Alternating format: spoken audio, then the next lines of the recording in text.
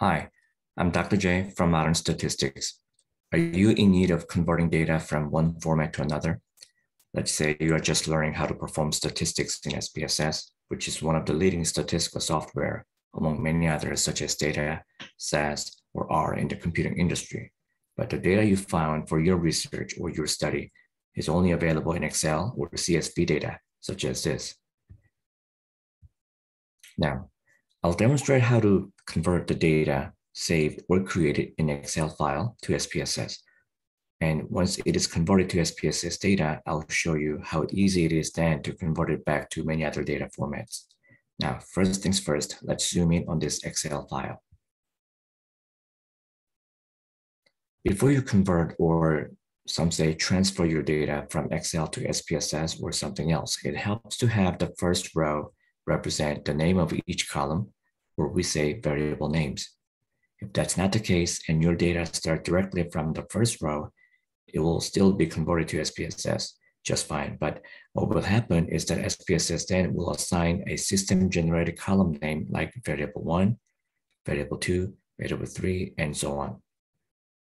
If not having a variable name on top in the Excel data doesn't bother you because it's a large data set with so many columns that you don't have time to manually enter variable names, or because you have data dictionary that describes what each column measures, then that's okay too. Okay, all you need to do at this point is just to remember where you saved this Excel file in your computer, and we'll find it in SPSS. In my case, I saved this on my desktop, so it's easy for me to find it. Now, let's open a blank SPSS. And we'll fetch the Excel data directly into here. Now, go to File, select Open, and select Data. What we're looking for is that Excel data, right? Now, I saved it in desktop, but it's not here.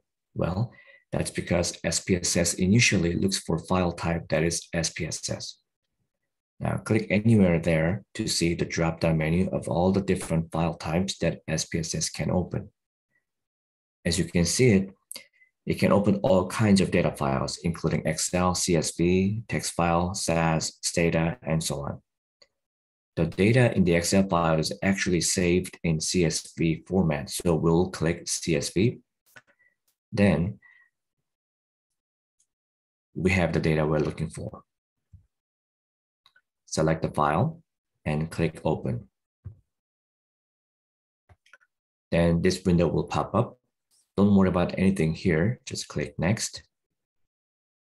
Then on the second window, or in step 2 of 6, it is asking, are variable names used at the top of your file? Yes. And the line number that contains the variable name? 1, of course. And SPSS will, by default, ask what is used as the decimal symbol. SPSS figures it out automatically and makes an educated guess, so just let it do that and click Next. It will ask, the first case of data begins on which line number? Of course, there will be 2, since the first line represents variable names. SPSS asks 2 more questions below. The answers are obvious at this point in that each line represents a case and that we want to import not just 1 or 2 or even 100, but to import all of the cases.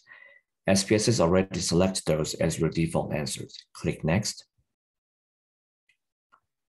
Again, SPSS makes an educated guess on what delimiters are used to distinguish between variables and so on based on its algorithm. Take a look at the data, take a look at on the data preview to see if it looks right to you. It does in this example, and click Next.